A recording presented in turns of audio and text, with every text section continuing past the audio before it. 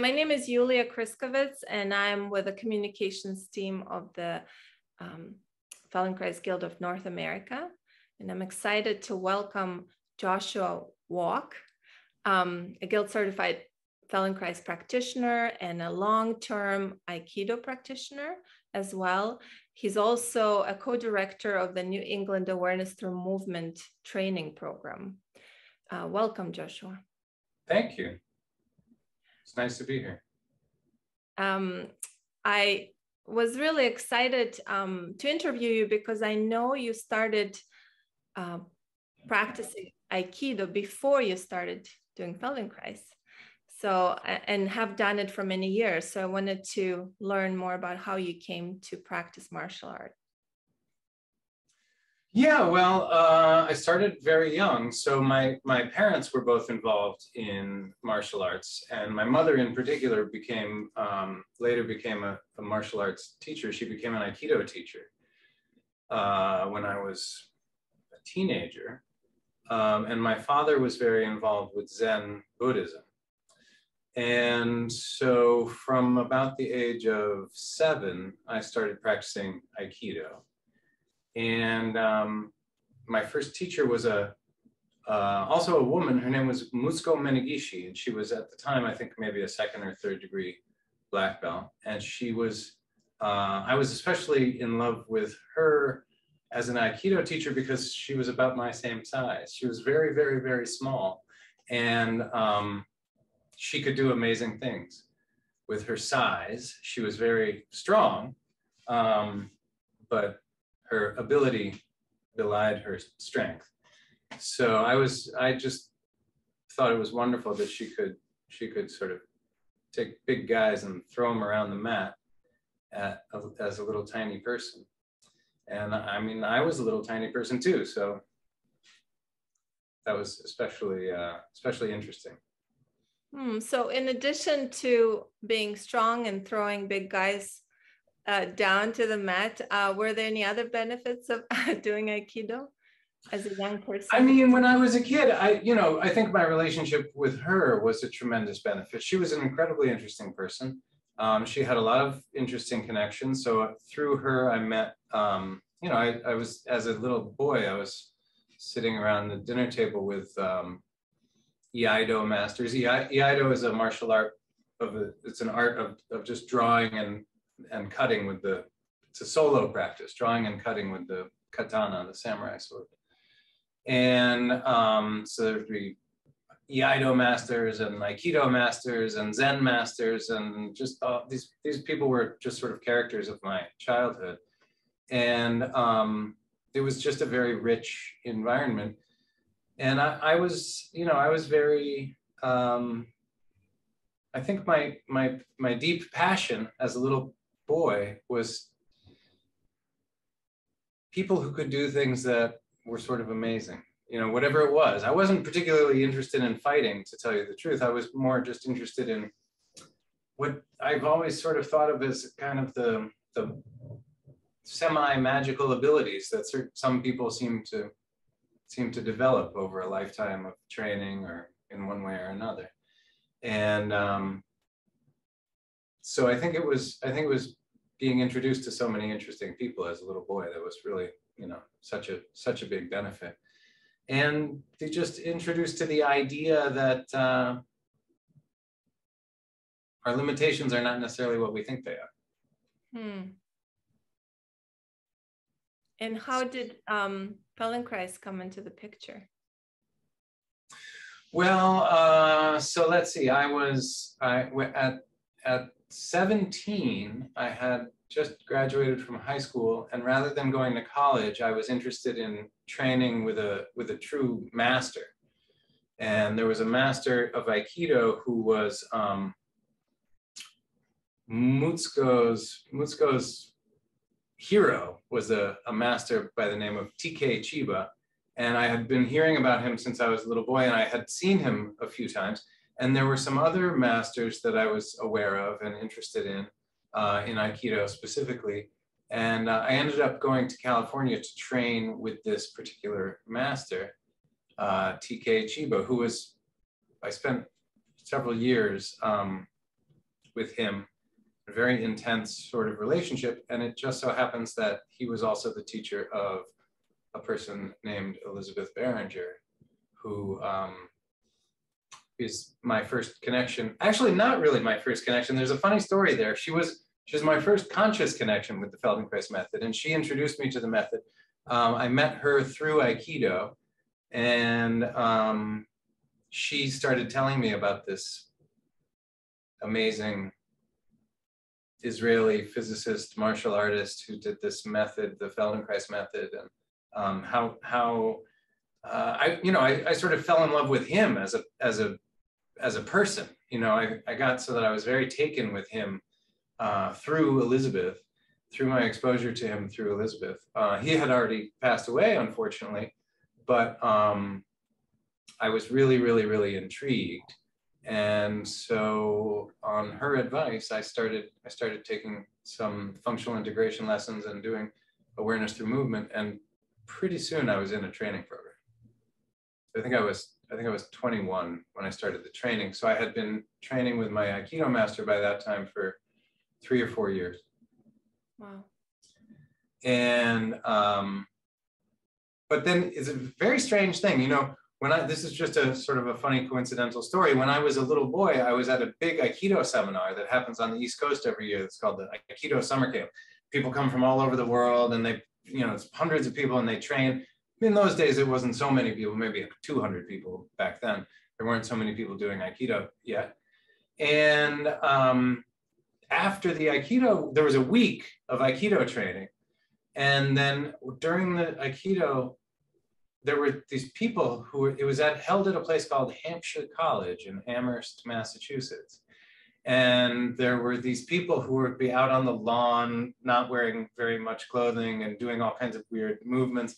And I remember asking people, who are these people? What are they doing? And I was really, and someone told me, someone explained to me, they said, there's this old man, and he's a scientist, and he's teaching them about efficient movement. And I was 10 years old, and I was incredibly intrigued. And I remember thinking at that time, I want to know about that. That's something I'm interested in. I should know about that. And then when I met Elizabeth later, 8 years later, 9 years later, I had forgotten about it. And of course, it turns out that this Moshe Feldenkrais, I had seen his students sort of out on the lawn doing Feldenkrais movements and wondering what it was. But it took me, I think I was 3 years into my training before people kept talking about the Amherst training program. And it took me a long time to piece it together that was something I had already seen. So it was a funny coincidence. Yeah. Wow. And so how did, once you started doing Feldenkrais method seriously, did you notice any changes in your Aikido? Yeah, that's kind of a funny story. So when I was a little kid, I had two in particular, quite severe bicycle accidents. And I had some damage to my spine, and by the time I was 20 and training in Aikido, I was training like 5 hours a day or many, many hours. It was a very intensive apprenticeship that I did with my master. And I had a lot of pain. So I started I was interested in Feldenkrais for other reasons, but I was also interested because I wanted my back to feel better. And I had quite severe knee injuries. And when I first started doing Feldenkrais, I was intrigued because I knew about Feldenkrais the man, but I didn't find the method I wasn't someone who immediately saw it as a valuable and amazing thing. In fact, I thought it was a little woo-woo. It was like a little, very gentle. I just felt like this can't really be doing anything. But after not very long, I started to notice that on the mat, not only was my pain better, but something quite dramatic was changing in my Aikido. And when I started doing Feldenkrais fairly intensively, the change was very dramatic.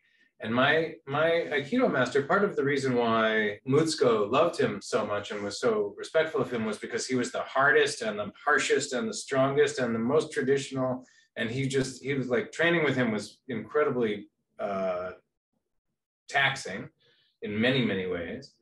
And she just thought that was how that's how it should be. It's very sort of Japanese attitude. He was always very disappointed with his students. So, and he wasn't just disappointed with his students because he was a cranky man, although he was a fairly cranky man much of the time. He really felt that there was something fundamentally different about the way Westerners moved. He very frequently was like, I can't, he would sort of throw up his arms in frustration with this idea of like, this very, very subtle art. He really struggled to try to transmit it to, well, to anybody. He wasn't particularly impressed with most of his Japanese students either, but he very much felt that there was something about the way Westerners move. There's just a difference in the way we move our bodies that he felt was a very difficult challenge to overcome in terms of learning Aikido or any martial art. And he was very, very, very frustrated. And not that long into my Feldenkrais training program, something very interesting started to happen, which is that he would say something like, move from your pelvis, use your spine, not your arms, right? Or he would say, move from the hips. You know, he would say these things with this tremendous frustration, and we would try our hardest. You know, we would try, and believe me, this was a great master, and he had many, many great students. And I mean, the dojo had the hand-to-hand combat instructor for the FBI, the local FBI, and the head of the FBI SWAT team. And it was in San Diego, so there were always 2 or 3 Navy SEALs in the dojo. Very, very capable martial artists. Many, many very capable martial artists. But my master was always just, you know, he was just very disappointed. Some of these guys were like real killers. Like they could kill you, but they couldn't do Aikido with the subtlety and the grace and really the true, the gentle and subtle aspects of the art, as well as the more dynamic aspects. So did you notice that perhaps this differentiation that we learn in Feldenkrais was helpful in achieving this subtle way of moving? I mean, differentiation, integration, it just got so that when he would say, do it from your pelvis, I understood what he meant. I very clearly had a transformation where and I wasn't the only one who noticed it. He came to me, he said, what's going on? And he said, there was a fairly long period of time where he stopped demonstrating. He would demonstrate a technique, and he would watch the class, and then he would say, and he said, Josh, you do. And he said, he's American and he can do it, so you do it. Just watch him do it. And he made me demonstrate the technique many, many times for his classes that he was teaching. And it was a very difficult position for me to be in, because there were a lot of people who were quite senior to me in the school who, rank-wise, they were senior to me. They'd been there for longer. And I was only 23 years old, and 22, 23 years old.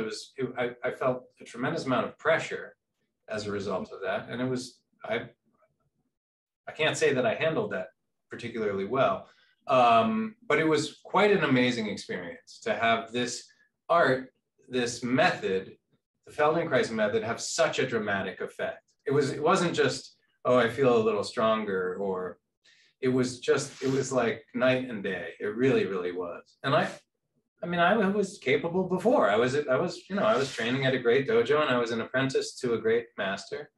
And I was already, by the sort of typical standards, quite good. But I knew I wasn't really doing it the way he was doing it. I knew that for sure. And Feldenkrais really allowed me to feel like I was doing something at least much closer, much more. And it was absolutely doing the Feldenkrais method that helped with that transformation. It was not my own magical genius or anything. Yeah. I don't get that kind of credit, but Feldenkrais gets the credit. Yeah, I'm also curious that you coming into learning Feldenkrais method with this background of aikido work and partner work, if that was also a big advantage, knowing from myself when I've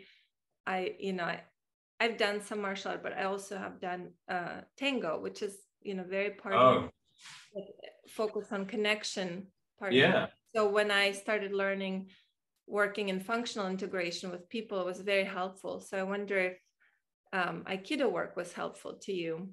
Oh, I think yes, aikido was very helpful. Maybe not immediately. I didn't necessarily feel immediately in my training program that I had some kind of tremendous advantage in learning the method. I think like many people, I found it difficult to learn to do functional integration and to touch other people in a way that was useful. But I think the fact that functional integration relies so much on communication, the touch is primarily a communicative touch and not a healing touch or a massaging touch or as you know. And because it's communicative, having the ability to touch in a clear way, in a certain way, to say with a clear voice something, and to be able to feel, in martial arts, of course, you have to be very sensitive, particularly I think in an art like judo that Feldenkrais practiced, you're being very, very sensitive to what your partner is doing all the time. And Aikido has a large amount of that same quality.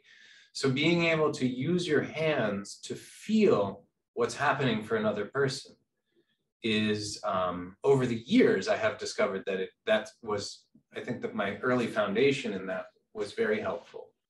And being able to communicate clearly and to handle another person clearly and confidently.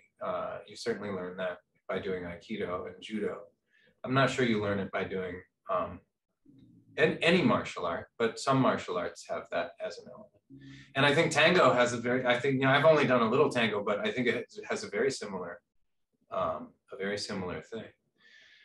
But also in terms of understanding function, understanding the way that the human structure functions and the way that people learn, I think those are also things that are very much helped by doing martial arts, and in particular something like judo or aikido, an art where you're really handling the other person in many different ways. You sort of twist the arm in any direction that it can. There's a technique for every direction that the arm can move. There's a technique for that.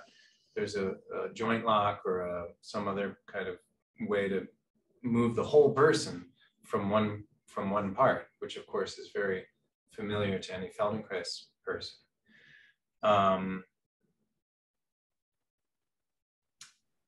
The thing I think that's particularly great about martial arts, and something like Aikido or Judo in particular, is that the movement, unlike something like dance or gymnastics or those kinds of things, the movement is entirely dictated by what works. It's entirely functional.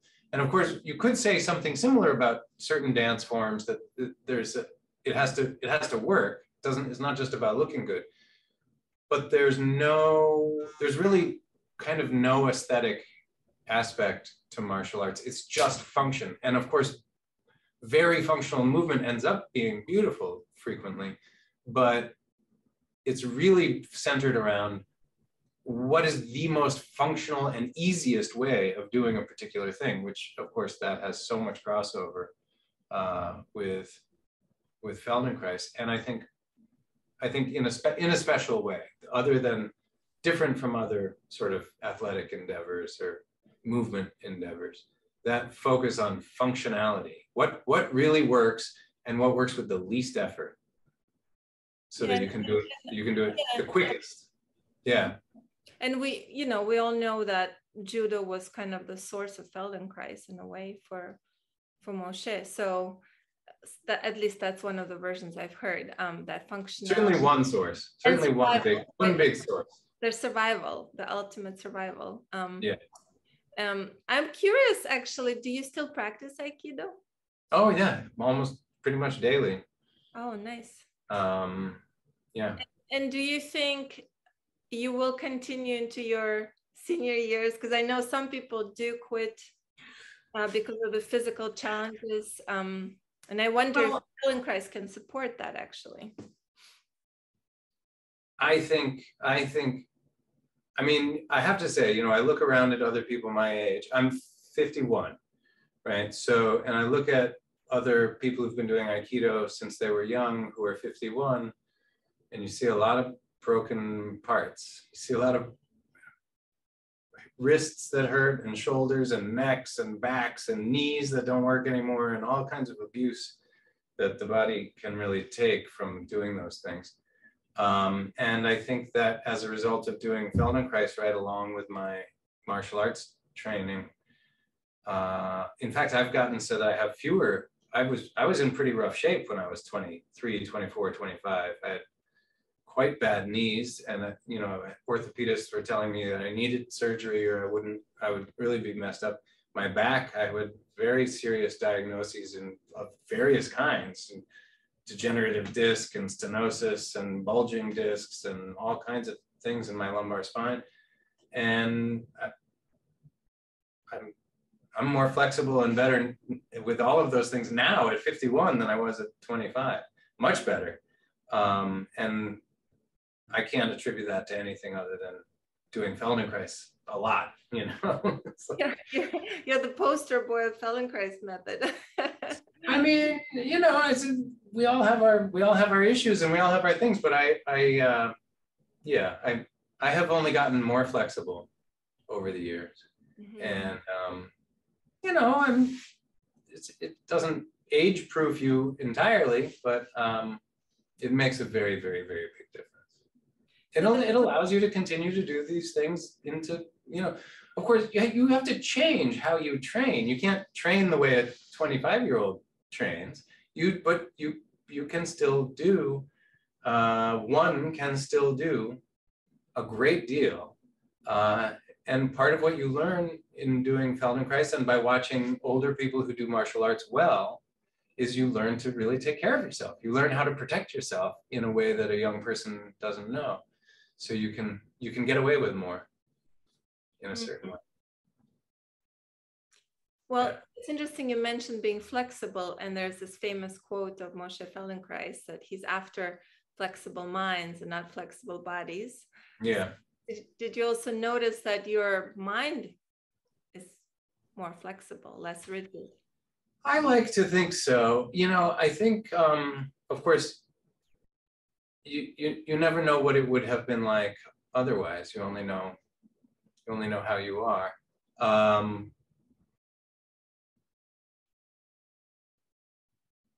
It's funny, I was just telling a client a story about my son is at an age where he's interested in video games.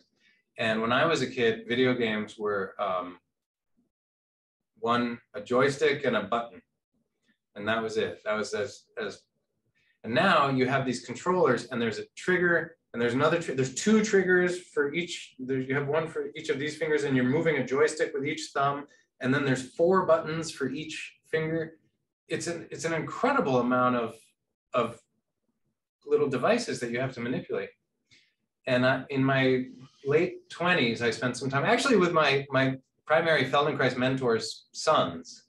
So my primary mentor was Mark Reese, and he had 2 sons who I was very fond of and spent a lot of time with. And they tried to teach me to play video games when I was in my 20s. And I had only ever done the one joystick and the button. I couldn't learn it for the life of me. It was like, and I really worked at it. I spent 3 days trying to learn to do it. And I couldn't, you know, I don't know if you know anything about these things, but you're moving around in a 3-dimensional world, and you have to be able to turn, you have to be able to move your vision one way while you're moving your virtual body around in another way. It's very complicated, and all these buttons. And they were coaching me and helping me 3 days, and I couldn't learn it for the life of me. But 15 years later, my own son was at an age where he wanted me to play video games with him, and he gets to spend a little time playing video games, and I get to spend a little time playing. And lo and behold, I don't know if my brain was working on it for 15 years in the background, but it quite quickly, I was able to learn how. I mean, he's much better than I am, but I can do it. I can remember which buttons, and I can move them, and I can do all the navigating. It's incredibly complicated what those kids do with those things. But I found that I was able to learn this new thing at a fairly advanced age. This was only 3-4 years ago. That's not that advanced, but. So I think that's just one story. I do think that it does keep you flexible in that way. And Feldenkrais said, I'm after flexible brains, not flexible bodies. Yeah. But he also said, I have from my Feldenkrais mentor, he also said that he became more flexible as he got older. Mm-hmm. In terms of what we generally think of as flexibility. Mm-hmm. Yeah. The ability to lengthen the muscles easily. Just a disclaimer for people who are watching, without stretching. Without stretching, exactly, without stretching. So, yeah. Well, thank you so much. It has been really an insightful conversation for me, and I'm sure for those who are watching. Yeah, sure. Do you have any final words or anything you want to share? I mean, I could talk about this subject for hours, and I won't put you through that. But one thing I think is very important for people who do Feldenkrais already, who are interested in martial arts. One thing that's incredibly important to know. Well, I actually have a few things on that subject. If we have a little while, do you take a few more minutes? Sure. Yes. Mm-hmm. One thing is that, people spend a lot of time focusing on which art should I practice? Should I practice aikido? Should I practice judo? Should I practice kung fu? Should I practice whatever? Gracie jiu-jitsu, which I also spent some time with when I was young enough to think that was important. And I think that the first thing I would tell people is find a teacher that you like and an atmosphere in the dojo or in the school that you feel is welcoming and comfortable, and where you feel you can say no. If someone says, now we're doing this, you say, no, I'm gonna, not everybody's 20 years old and wants to do crazy things. So that's much more important. Finding a good teacher who allows that kind of atmosphere is much more important than which art you practice. And, we have this idea, I think many people in the Feldenkrais world have this idea that, there's some one magical way of moving that martial artists know. But the fact is, every art, the great proponents and great, the people who are very capable in one art move very differently from people who are very capable in another art. So for instance, a karate master will move very, very differently from a judo master or from an aikido master. And it's not all the same. And Tai Chi requires a very different kind of organization from aikido. And some people might say, oh, well, but they all head in the same direction. And actually, I just don't think that's true. So the art that you choose is important, but the teacher is much more important. And if you can find a teacher who also does Feldenkrais, then you're really in good shape. There's other things, but I think maybe we'll leave it there. Well, thank you so much, Joshua. It was a pleasure.